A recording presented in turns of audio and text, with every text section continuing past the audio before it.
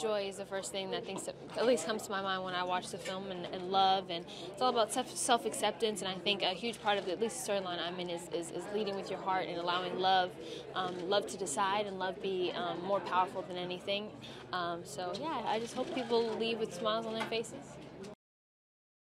It was amazing. We made a really good team. We quite literally had to hold on to each other and protect each other and take care of each other. So that was a really great icebreaker, I guess you could say.